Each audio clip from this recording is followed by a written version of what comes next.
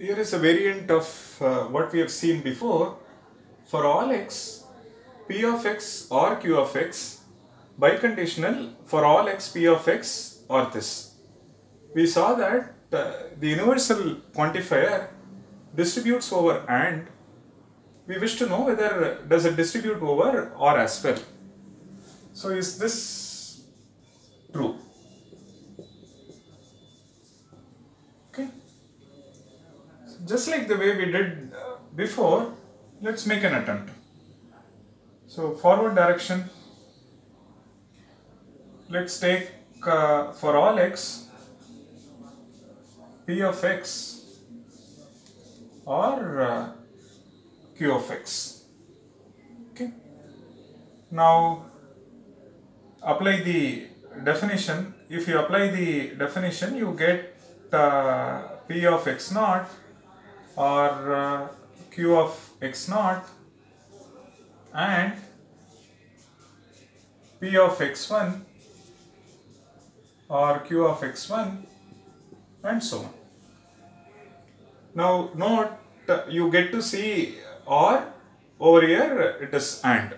So I should use distributive law and then simplify this.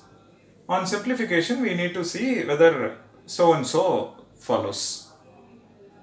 Okay. Okay. So on applying distribution, you get this expression, and on further simplification you get this. Please note, you work with the premise, which means, so this is true and you are only applying the definition, so this is also true, each of this is true. So this is true and each of this is true. Now this is or in between. This may be true because this one is true, the rest of them may be false. Or this one is true, rest of them may be false. Or this is true and this is true, the other things are maybe false. So we don't know. If it is and, we can say for sure that each of them are true. Correct? But if it is or, we don't know, probably it is true because of this, it may be true because of this. Just one expression is true, because of that the entire expression is true.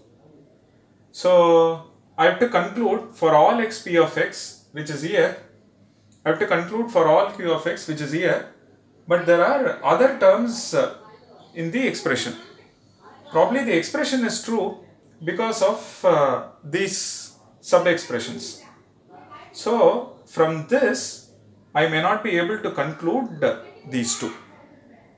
So I may not be, so this implies for all x p of x or for all x q of x may not be true.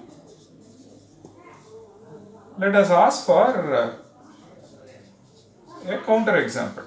Intuitively I see that I am unable to make a progress on this proof. So I think probably it is not true. So let's look for a counter example. So the counter example that you ask for should have three components. One, universe of discourse. Second, a well-defined predicate for P, well-defined predicate for Q, such that it satisfies the premise but fail to satisfy the conclusion. Okay. So look at this UOD, and UOD is set of natural numbers. I define a predicate P which says x is an even number. I define a predicate Q which says x is an odd number. Now with respect to this, the premise says each x belongs to n is even or odd, which is true. So premise is true. This part is true. Look at the conclusion. Conclusion says for all x p of x. This says each x belongs to n is even, which is false. Similarly, for all x q of x says each x belongs to n is odd, that is also false. And false or false,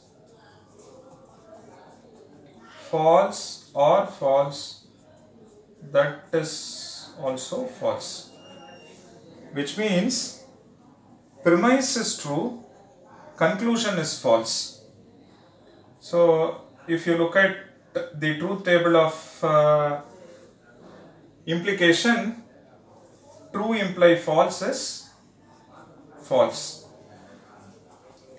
So here is a counterexample, satisfying the premise but fail to satisfy the conclusion. Therefore, the claim is false. So the forward direction is not true. So for all x p of x or q of x implies for all x p of x or for all x q of x is false. Here is a counterexample. And each x in the natural number is even or odd, which is true. This says each x is even, false, and each x is odd, that is also false. So false or false is false. So true imply false is false. So the claim is false. The other direction may be true. This direction is false. Probably the other direction is true, which we shall see now.